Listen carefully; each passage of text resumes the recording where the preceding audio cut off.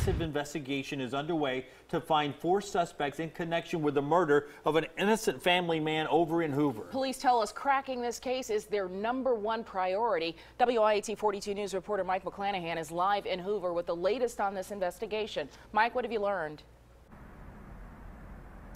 Well, Sherry, you know, the whole community is saddened and sickened by the killing of Mike Gelati, and Hoover police are stepping up patrols in the area.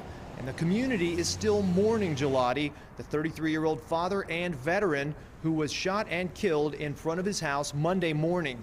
American flags have been placed throughout the Lake Cyrus neighborhood out of respect. Now, we know that some tips are pouring in since police located the suspect vehicle in Bessemer, but the suspects are still on the loose and people are worried. Joining me now live for an exclusive one-on-one interview is Hoover Police Chief Nick Durzis. Chief, thank you for your time. First off, at this hour, are there any leads that could help close this case? Well, we're certainly, this is a top priority for the Hoover Police Department, obviously. We're chasing leads as we speak. We've gotten tremendous cooperation from state, local, federal partners. I want to thank Tuscaloosa Police, who have done a lot of work for us, the Bessemer Police, Sheriff Hale in Jefferson County, U.S. Marshals. So we're, again, using every available resource that we can to bring this to an end, and we will. Now, Chief, this brutal crime has, of course, shocked and rattled the community. What's your message to people in Lake Cyrus and the wider community right now? Well, this is generally a very safe city. It's a very unfortunate thing that's happened. It's sickened all of us.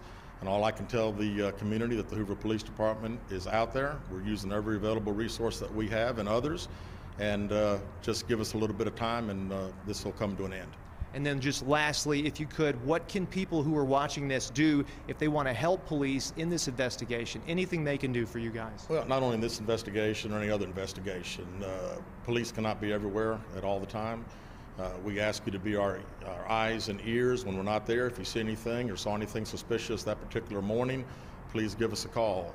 You just never know what little tip could lead to the end of this thing. So we'd appreciate any information anybody has. Thank you so much for your time, Chief. I appreciate it very much. That was Chief Nick Durzis, Hoover Police Department. Coming up at 6 o'clock, we'll have another update on how the neighborhood is responding and some reaction from the family. Live in Hoover, Mike McClanahan, WIAT 42 News. Coverage you can count on.